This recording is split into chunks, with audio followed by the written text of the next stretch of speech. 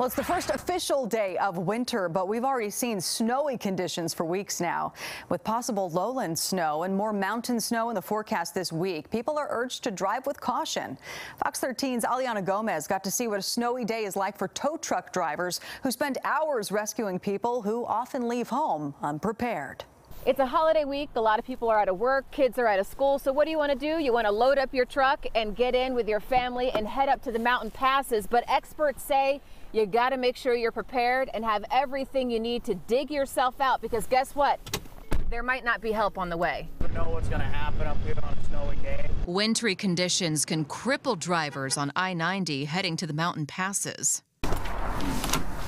Even the most experienced drivers, like tow truck operator Dallas Clark. Gonna be a little bucky there.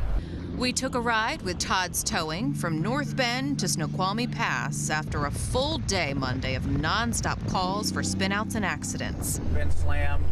Yesterday, my morning started at 5:30. We didn't come off the hill until about 5:30 that night. Driver fatigue and a driver shortage, he says, is stopping many tow companies from being able to rescue every stranded vehicle, especially late at night. The shortage of troopers and the shortage of DOT, that's really having its toll on trying to keep this highway open. Which is why drivers need to be proactive. Packing the essentials like food, water, a full tank of gas, and a shovel are important. And don't remove those mats. They could come in handy. A lot of people say that the floor mats can help. Obviously, this is cloth on one side and rubber on another side. Some people say rubber is better, but because this has the grip, does that work out pretty well? It's a catch-22 because, you know, it's on what you're stuck on. That's really what it comes down to. If you're stuck on like this, right here where it's just kind of slick and you're spun on the slickness, absolutely. You're going to be able to throw that under and you're going to get your traction to at least move forward and get going. I'd put the spikes down because, see, it wants to grab the ground more. Any more than a couple inches of snow, you'll need tire chains, but buyer beware. One of the most common calls yesterday was my chains are tangled around my axle and I don't know what to do.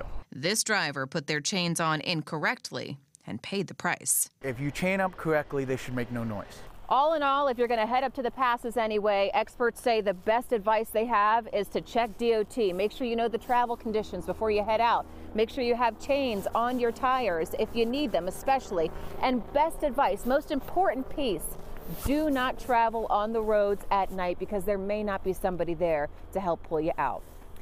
Reporting in Snoqualmie Pass, Aliana Gomez, Fox 13 News.